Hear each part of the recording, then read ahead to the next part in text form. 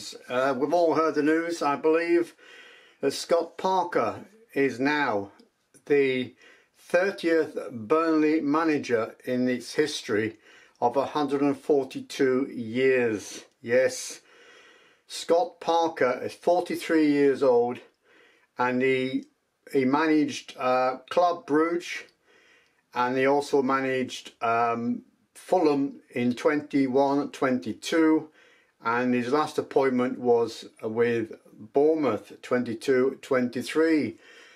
He seems that he just lasts one particular season, but that's something that Burnley will have to look at, hopefully, when Burnley get promoted to the Premier League, to see just how he does in the next 10-15 games. Hopefully, I've given you the fixtures list in my last video.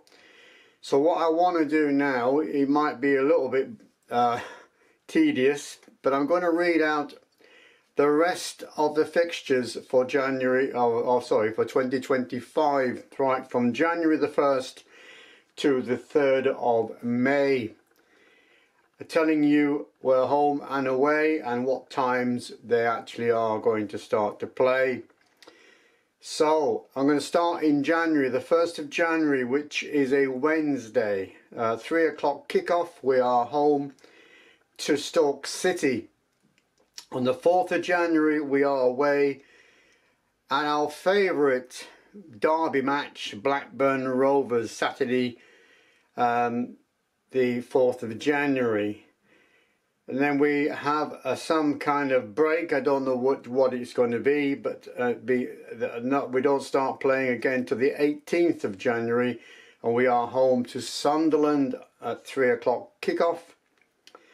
Then we've got, if you want to travel to Plymouth from Burnley for a 7:45 p.m. kickoff, we are that's on the 22nd of January, away at Plymouth Argyle.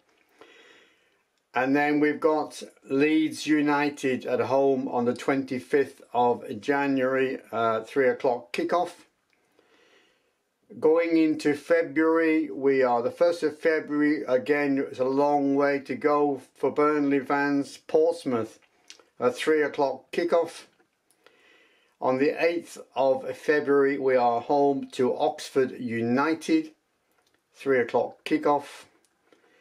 12th of February, we are home again to Hull City. It's a 7:45 p.m. kickoff. Most likely that's going to be a Tuesday. On the 15th of February, we've got a good derby match away at Preston United, a 3 o'clock kickoff. On the 22nd of February, we are home to Sheffield Wednesday, another derby, 3 o'clock kickoff. And then on the 1st of March, we are away to Cardiff City, another journey. I think that you will agree with me. 3 o'clock kickoff at Cardiff City. On the 11th of March, we are home to West Brom, which is a 7:45 p.m. kickoff. On the 15th of March, we are away at Swansea, 3 o'clock kickoff. On the 29th of March, we are home to Bristol City, 3 o'clock kickoff. Going into April, on the 5th of April, we are away at Coventry, 3 o'clock kickoff. On the 9th of April, we are away at Derby County, 7:45 p.m. kickoff at Derby. And the 12th of April, we are home to Norwich. Hopefully we're going to get with Barnes, who went to Norwich last season. Hopefully he's still playing for Norwich. Be a great respect for Mr. Barnes. From the Burnley fans, I believe that would be. Right, on the 18th of April, we are away at Watford, 3 o'clock kickoff. And then we've got another derby match on the 21st of April at home to Sheffield Wednesday. United, sorry, Sheffield United. We are home for that. Coming into the last 2 games of the season, 26th of April we are away at Queen's Park Rangers, and the last game of the season we are home to Millwall. Will that be the game that takes us up to the Premier League? Who knows how Scott Parker will lay out the tactics for a Burnley team that had the tactics drilled into them by Vincent Kompany.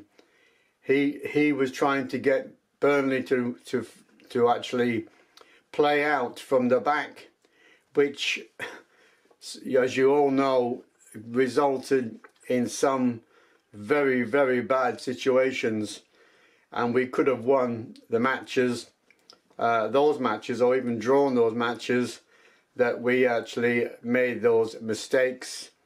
Muric made a mistake, and so did Trafford. But apparently Muric has asked to leave Burnley, and Trafford is looking like he's going to sign for, I'm not sure if it's Newcastle now, or Birmingham, or some other club, but not necessarily Birmingham, sorry. But yeah, we've got 2 new signings coming as well. I haven't got their names in front of me, but they're defenders. We've probably got some more players coming in, and possibly even players going, like Charlie Taylor, who's left Burnley now for Southampton, who are now back in the Premier League. Right, as you can see, I'm not in my Burnley attire, scarf and hat and jersey, because it's not, we haven't really started the season yet. It's another five weeks. I think it's 5 weeks to actually start the championship.